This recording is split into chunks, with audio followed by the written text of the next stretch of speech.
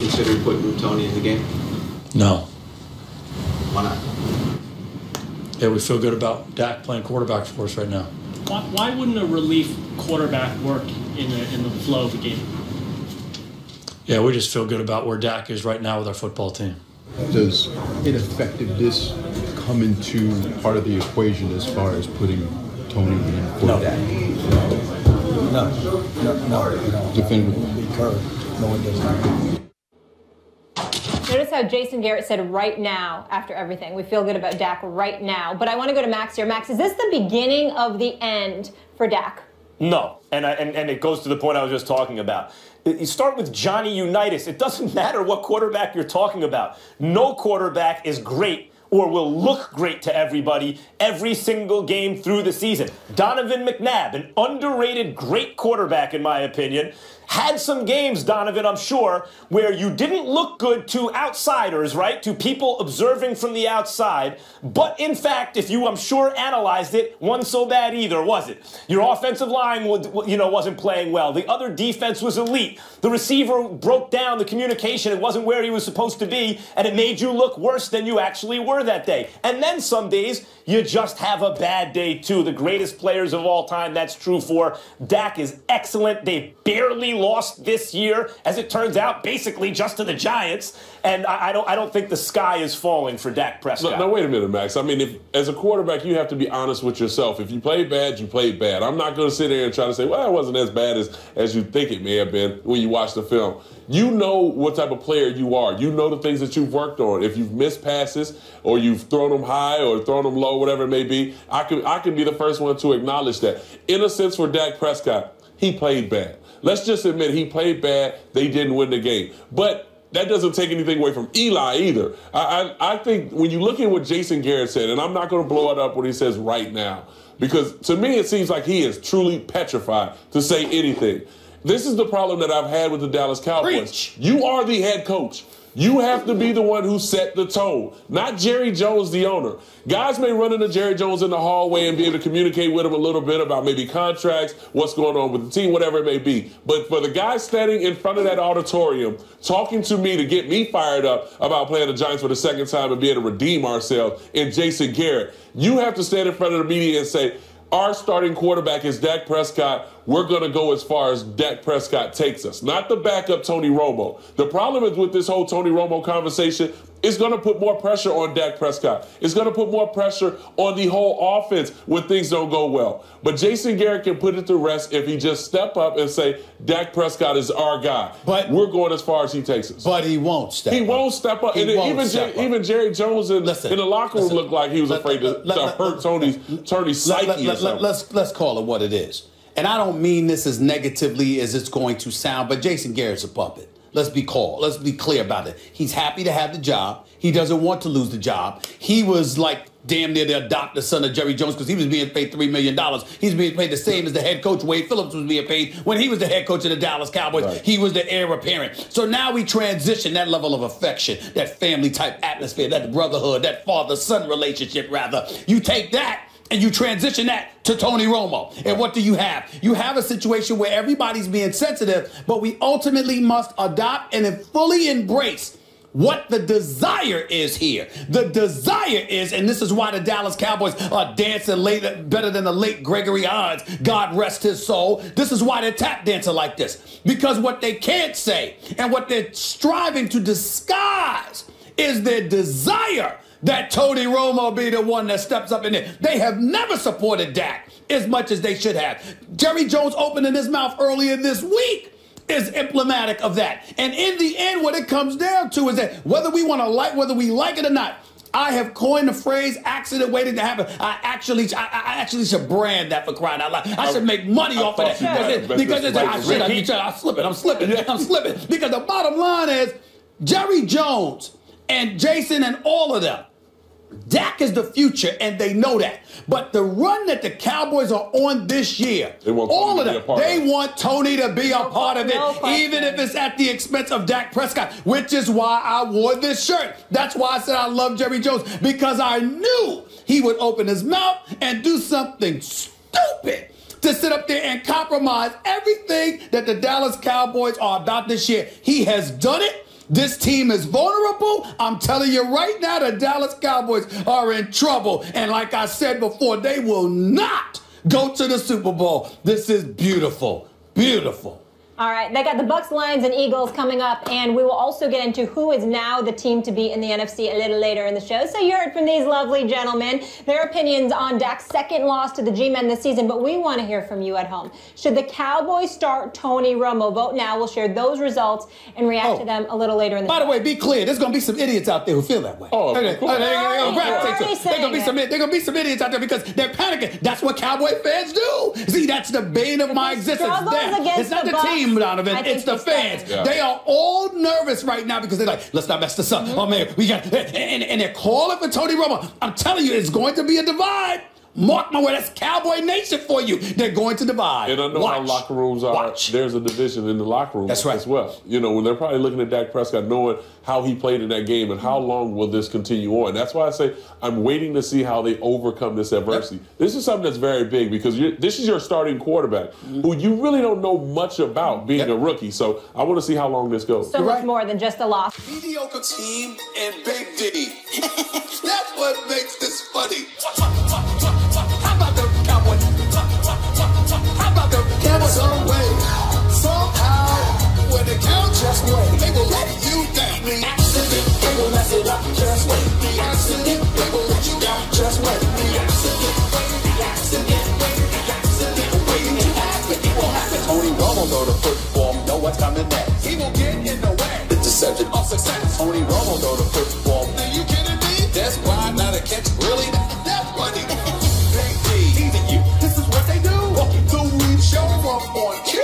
Accident, something will go wrong. The accident of the big Jumbotron. Accident, gotta recognize it's a black cat running around that franchise. Say with accident, they will mess it up. Just wait. The accident, they will let you down. Just wait. The accident, the accident, the accident, waiting to happen. It will happen.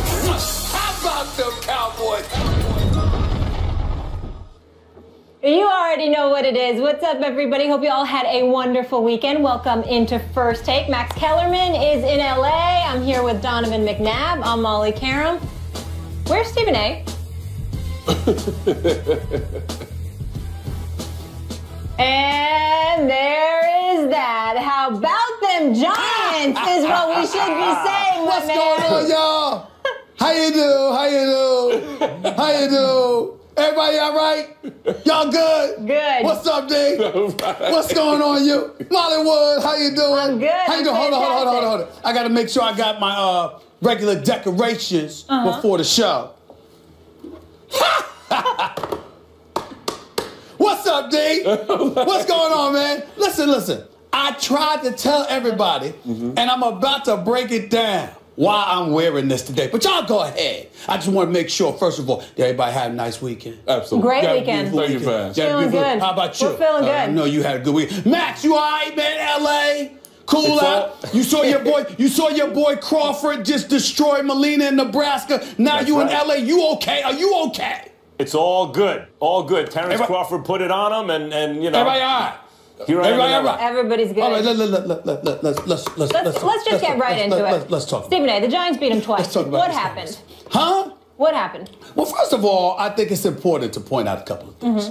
Number one, Dak Prescott did look like a rookie for a change. You know, we understand that. Ezekiel Elliott only had 21 yards rushing in the second half. I mean, you know, we can throw that out. Des Bryant, we'll be talking about him a little bit later on in the show. Talk about a no-show performance. All of these things played a very, very significant role. I mean, I guess wearing a Cowboys helmet can only protect you so much. I mean, when Janoris Jenkins hit him for the one pass that he caught, he ended up fumbling that. I guess the Cowboys helmet, I mean, it can't protect you but so much. So clearly, that played a role.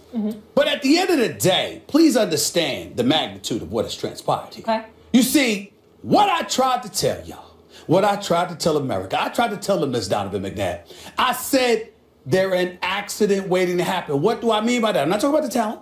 I might not even be talking about schemes. It's whatever can go wrong will. And what happens now is the recipe for disaster has been revealed. It's been placed before us all, Max Kellerman. It's been placed before us all. Jerry Jones opening his big fat mouth talking about Tony Romo leading into this game. Got Dak Prescott out there looking like a rookie, just messing with him. The dude is flowing. All he did was win you 11 straight. Was that enough, Jerry Jones? No, it was not enough. It wasn't enough. And so now here we are. Yes, it's only 2 losses, but you know this as well as I do. When you show the recipe for someone's kryptonite, all of a sudden everything starts to fragment and fall apart. That is what I saw last night. Courtesy of the Giants defense, sure. But in the end, it's Jerry Jones in his mouth. That's why I wore this shirt today. That's why I'm going to wear this shirt all day. In Jerry, I trust. Not you all. No, not you Cowboy fans. No, in Jerry, I trust. When all else fails, Jerry Jones will find a way to mess it up. And that's why the Cowboy fans nationwide, they're nervous right now. They're panicking because they know they can't trust their billionaire owner. It's so beautiful right now. Imagine how miserable Cowboy fans are. This is just, mwah! How about them Cowboys? You know, it's funny. We look in the situation, and let's go back to when conversations started about Tony Romo. Remember, it was the Philadelphia Eagles game when Tony's standing on the sideline. Dak didn't play so well, throwing off his back foot, you know, floating a few balls, trying to get the ball to Dez Bryant more than usual. And that's what happened in a game like this. I think the competition between Dez and Odell started to elevate a little bit now where it began to affect Dez Bryant. And it began to affect Dak Prescott. I think if you go back to their basic offense that's running the football, utilizing Cole Beasley and Jason Witten in the offense, and then secondly, you go to Dez Bryant. Things changed in a game like this. This is the problem I have with the Dallas Cowboys going forward, because it's not the same Dallas Cowboys that has made them successful over the last 11 games. It's things like this that bring you out and you say, well, yeah, Dak Prescott is a rookie. We all know that. We've known that all season. Yeah. Ezekiel Elliott, he's a rookie. We've known that. But at some point, they're going to play like rookies. We've seen Jared Goff. We've seen Carson Wentz. The list goes on. But now my thing is for the Dallas Cowboys, how do you overcome this adversity? Because this isn't something that's small. This is a big deal because now the fans are starting to rumble a little bit about Tony Romo. You know, media is asking Jason Garrett, which finally Jason Garrett came out to say, this is Dak Prescott team and we're going forward. No, I've been waiting on that. And we're going to get into that in a little bit. You know, because I'm tired of hearing Jerry Jones. You're the head coach. Say something because you can put all this to rest. I think at this particular point, we're looking at their schedule. They have a great chance of bouncing back. But when you look at, you know, what Tampa has done, when you look at some of these teams that are surging, there's a great chance that the Giants may win the NFC East, and that's going to become a problem for the Dallas Cowboys. Max? The answer is really not about the Cowboys. This is not about Dak Prescott playing like a rookie. Dak Prescott was not so bad yesterday. That's not what it was about. I mean, he wasn't up to his normal standards, but there was a reason for that. It's because the game was about the Giants, the New York Football Giants defense. How often in the NFL do high-priced free agents come in and actually make the difference? It's not that kind of league. And as much as Jerry Reese has deserved criticism in recent drafts, you know, guys like Landon Collins notwithstanding, did a great job in free agency. I mean, he hit big time with Janoris Jenkins and Vernon Olivier. You look at how they played yesterday and the way the defense has come together as the season has progressed.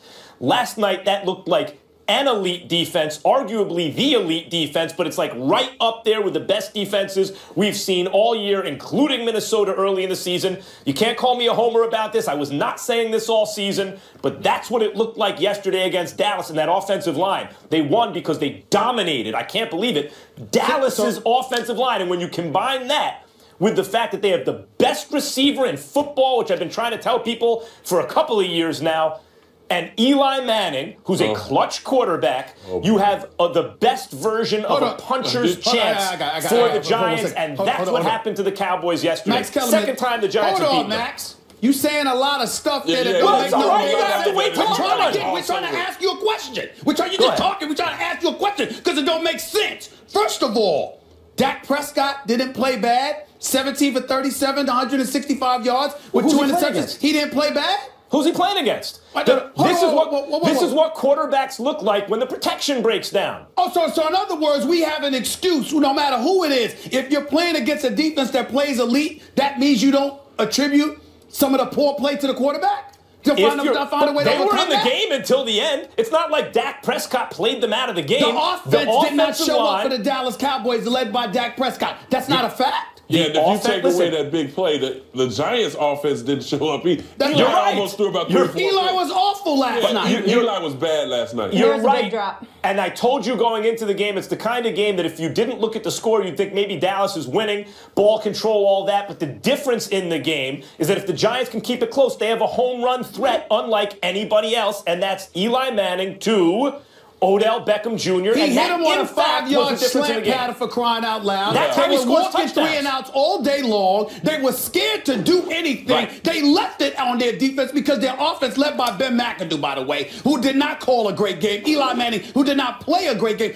Donovan on the line. Did that offense not look scared to do anything, the Giants? You know it's bad when McAdoo comes out in the media and says, at least we ran the football. That's right. I mean, your running game is awful. That means your quarterback was not efficient. And then, you had an explosive play with Odell Beckham, but Exactly you take what I that predicted away, would happen. the game is still in Dallas's hands. Like, this is a game in which, for the Dallas Cowboys, they were in a great position, even with them playing bad. So how do you even credit the New York Because Giants? I told you that was going to happen before the game. You didn't tell anybody was that the offense was going to be awful. My prediction was the Giants, Eli is playing behind the 8 ball from the start because the Giants have no running game, but the defense has been getting better, and if they can keep the game close, Odell Beckham represents a home run threat unlike any other. You're right and about that could be the difference in the game. You're right and about it was. that. You're right about that, but you're acting like Eli Manning had a good game. Right. And he did not. No, he didn't. And by the way, neither did Dak have a good game. But Tom Brady doesn't always have good games. He has bad ones sometimes. Russell Wilson does. See what just happened. The best quarterbacks in the game, the best quarterbacks of all time, Peyton Manning, Dan Marino, whoever you want to say, sometimes they have a stinker. And you know when that usually occurs? In a divisional rivalry game, when their offensive line protection breaks down against a really good defense. Fine, just That's don't when sit it up there and happens. say that Dak Prescott had a good game, like you started off saying. I didn't say he had You a said good he game. wasn't that bad. He was bad. Right. Yeah. They were in the game He was at the bad, end. but it doesn't take away from the fact that he was bad.